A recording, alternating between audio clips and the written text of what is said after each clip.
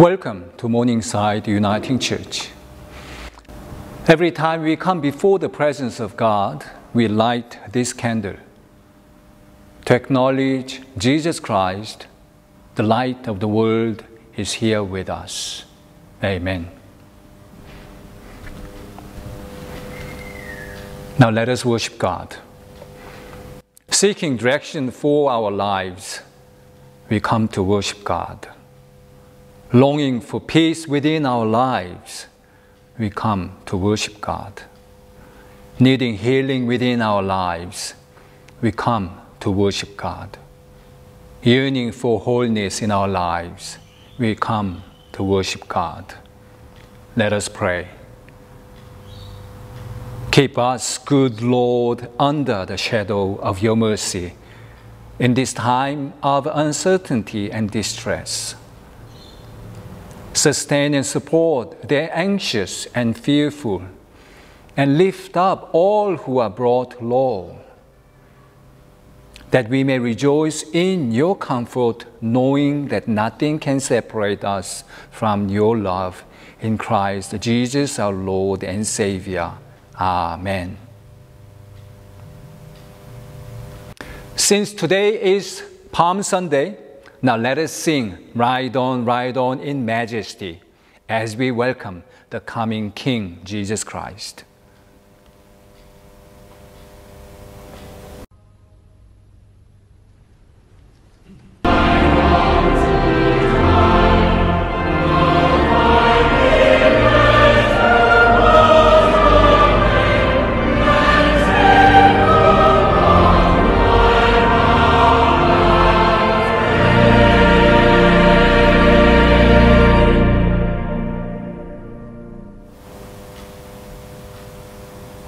Now let us pray the prayer of confession.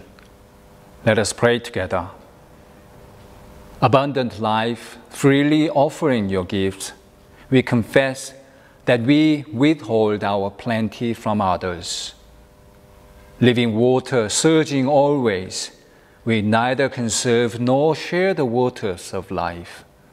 Amazing grace reaching out to all humanity, we confess to indifference to your living word. Yet even to us comes the promise of a never-failing spring of water. Help us, O God, to repent and believe the good news. Amen. Now let us continue to confess in silence.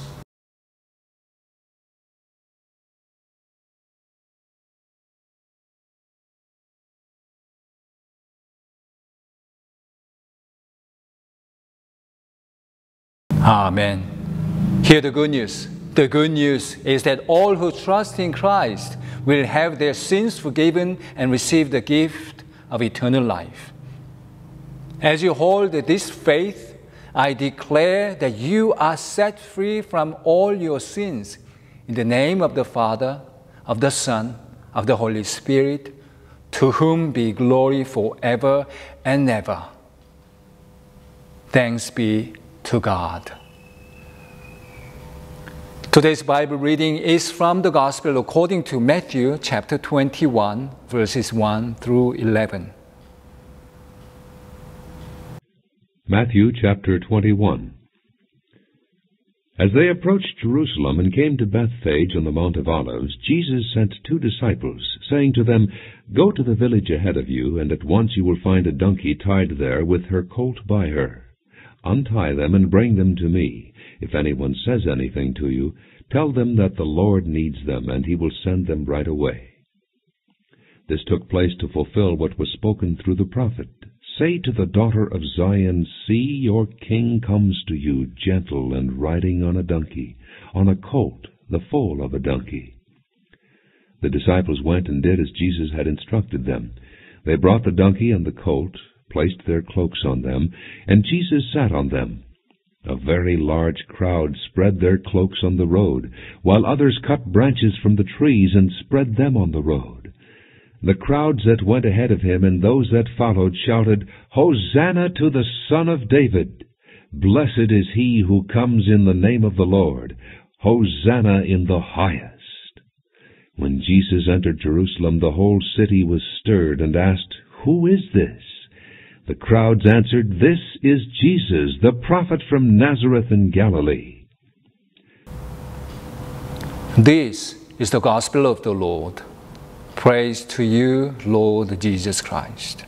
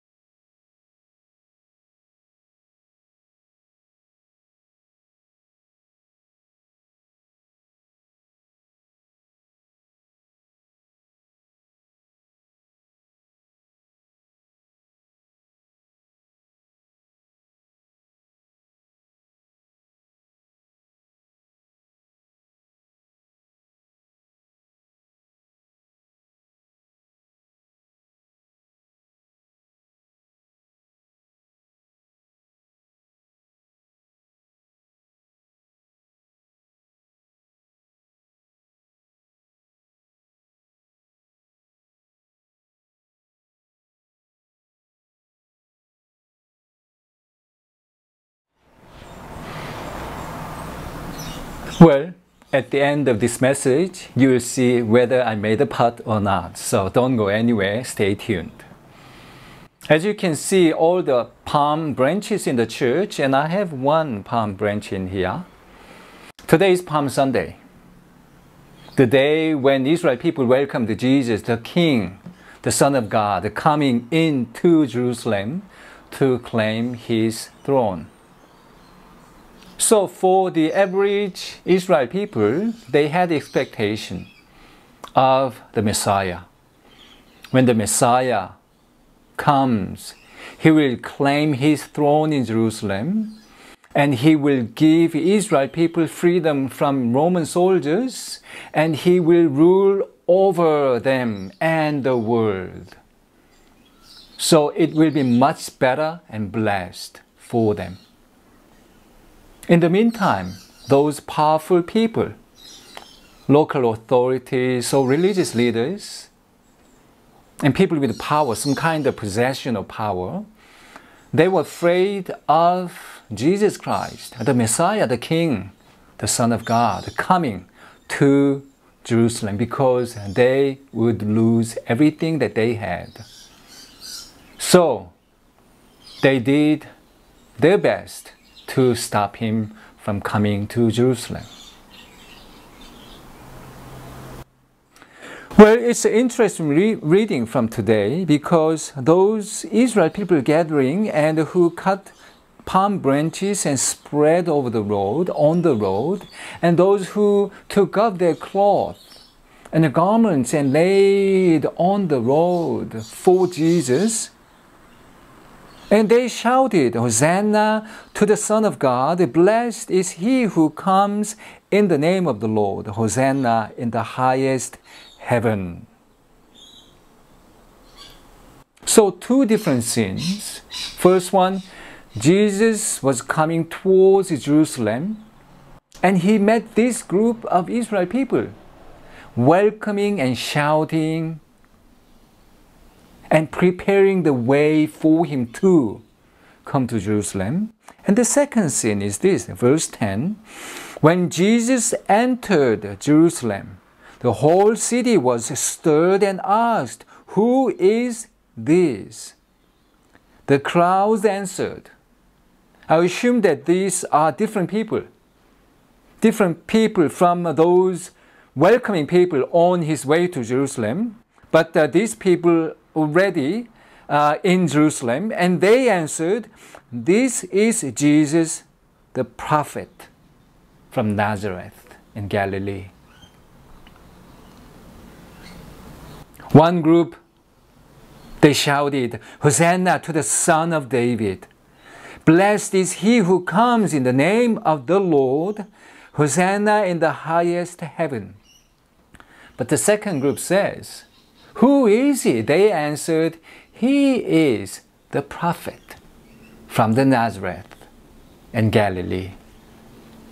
Not from a big city, but it's a small town by the lake Galilee, from north. Even though they were living in the same time, one group saw Jesus as the Son of David, the Messiah, the King, and one from heaven above, and the other group saw him just one of the prophets, one of the rabbi, the wise man. In our Christian life, I think the most important thing is, the fact and truth and reality is how we see who Jesus is. I think that's a very important question for us to ask. Do I see Jesus as the King, the Son of God? The Son of God, and who comes to claim His throne, to rule over, to reign in this world and beyond?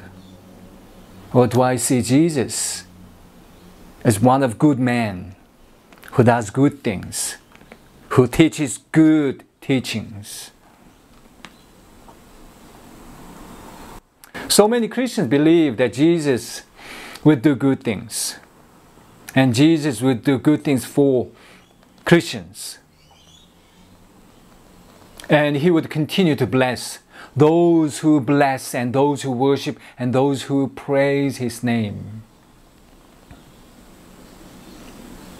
It's more like a conditional relationship. But when we think of Jesus as our King, King doesn't have to do a lot of things for people like us. It's not because I did this for you, King, so you should do this for me. That is not the relationship we have with Jesus. Because He is not just one of the prophets. Because He is not just one of the teachers, the wise men. Because He is the Son of God, the Messiah, the King. So I believe the first group of people, they saw Jesus as their King. Obviously, they didn't have many. So they gathered palm branches. Even they took off their cloth to lay on the road for the King. So in our Christian life, do we have that kind of attitude towards Jesus? And do we have that kind of practice in our life? As we follow, as we worship, and as we praise the name of the Lord. What I'm saying is, do we give Jesus Christ our best? Or do we just give to Jesus because we have plenty, so we can give some we have? I think of Cain and Abel in Genesis. They offered their offerings to God. But for Cain's offering, God didn't receive it. But God loved the offering from Abel. And the Bible says, Abel got the first and the best to offer to God. But Cain had some. Cain had some from his harvest. Not the first, not the best, but some from his harvest to offer to God. So when we come to this relationship with God, do we offer the best and the first for the glory of God? Or just do we share what we have with God? And also I think of Jesus Christ and His disciples.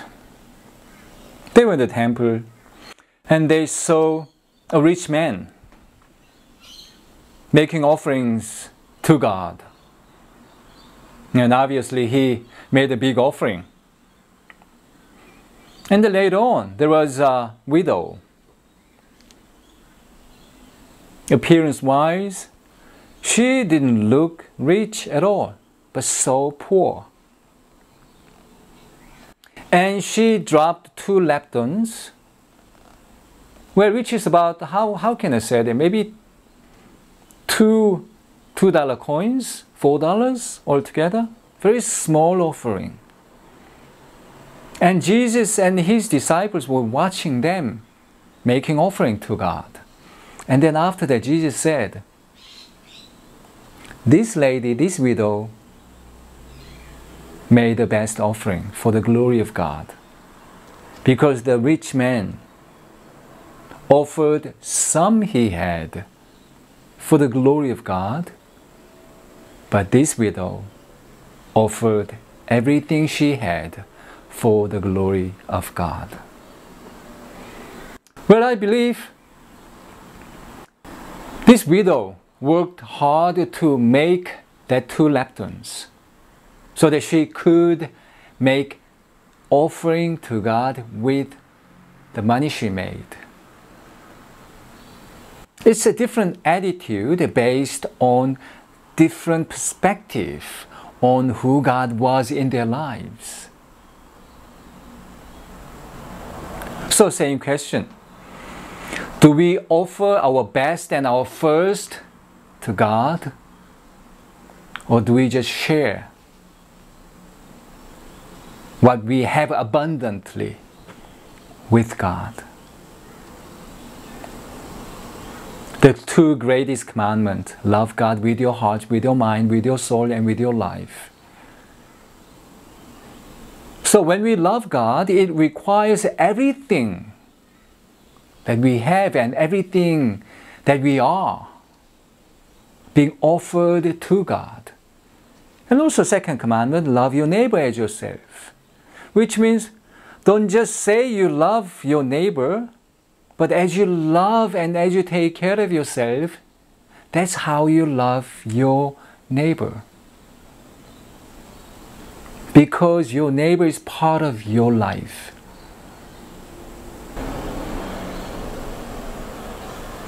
When it comes to the relationship with God, we cannot give God just some of what we have. Because God gave everything for us. He sent His one and only Son to die for us, for the forgiveness of our sins, so that we may live and have life through Him. So on this Palm Sunday, it's time for us to welcome Jesus coming into our life, not as a prophet, but as the King, as the Lord, and as the Savior, who gave everything to save us.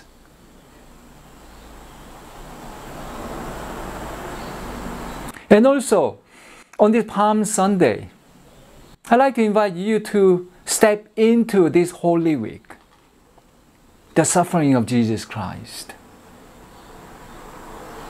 so that we may find the true meaning and message and voice of God. Why Jesus came, why He rose, why He gave us the promise of eternal life, and also the Holy Spirit.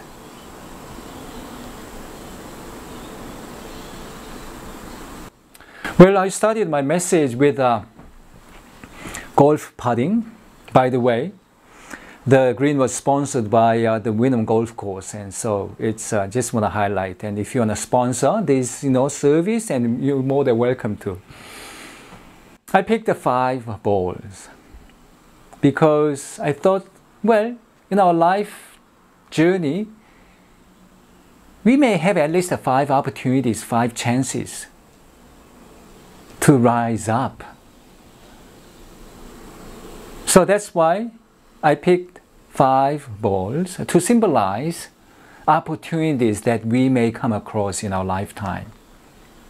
I didn't make the first part. Second part, I didn't make it. Third one, we just hit my second ball.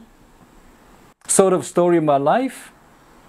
Didn't go well as I planned, but ups and downs and the downs and downs. And the fourth one, well, I was so close. I thought I was confident to make it just happen. It was close, just good enough, but not perfect. And the last part, I gave everything because it was the last opportunity to make that part. The last opportunity. So I gave everything to that last part.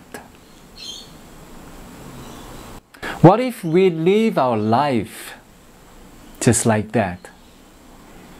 Lord God, when I pray to you, this might be the last prayer, so I will give everything that I have.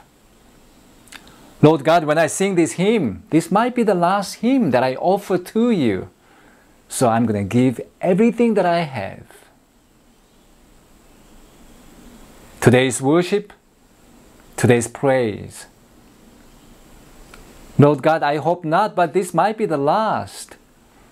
So I'm going to give everything that I have, everything that I am, for your glory, as you did for us through your Son, Jesus Christ.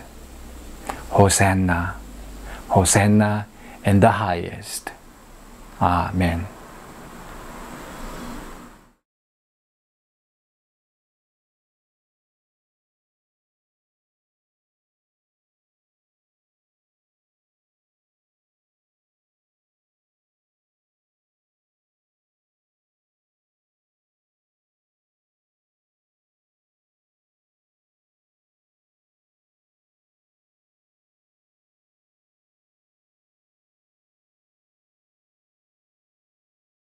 As we pray for one another, I need to make an announcement that our dearest member and friend, Myrtle Wragge, went to be with the Lord on last Friday afternoon.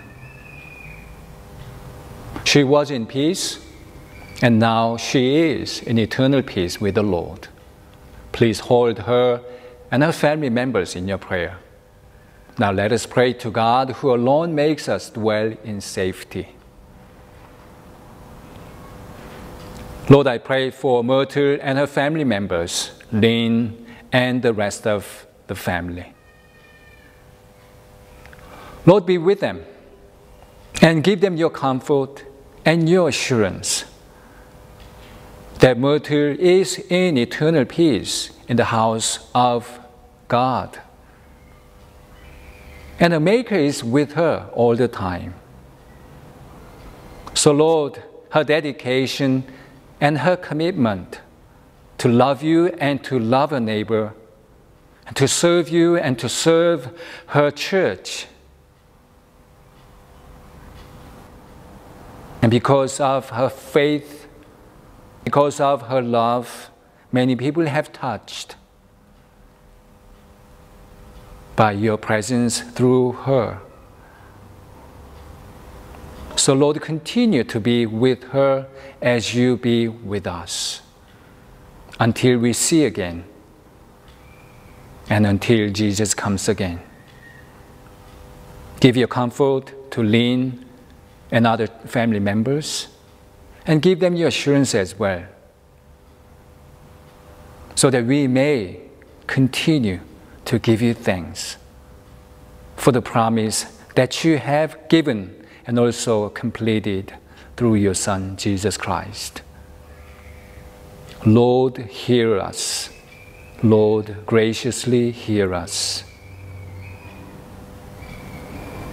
Lord, we pray for all who are affected by coronavirus through illness or isolation or anxiety, that they may find relief and recovery. Lord, hear us. Lord, graciously hear us. We pray for those who are guiding our nation at this time and the world, and shaping national policies that they may make wise decisions. Lord, hear us. Lord, graciously hear us.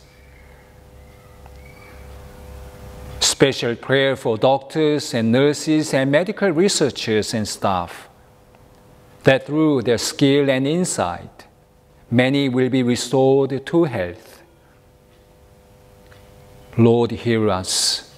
Lord, graciously hear us. We pray for the vulnerable and the fearful, for the gravely ill and the dying, that they may know your comfort and peace. Lord, hear us. Lord, graciously hear us. We commend ourselves as we pray for one another, and all for whom we pray, to the mercy and protection of God. Merciful Father, accept these prayers for the sake of your Son, our Lord and Savior, Jesus Christ. Amen. Now let us sing our closing hymn, There is a Light Upon the Mountains.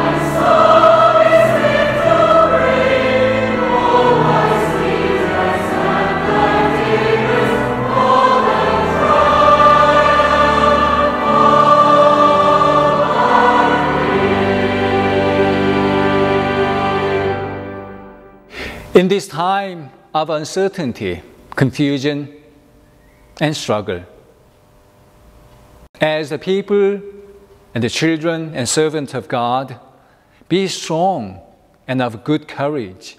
Do not be afraid, for it is the Lord who goes with you. Your God will not fail you or forsake you.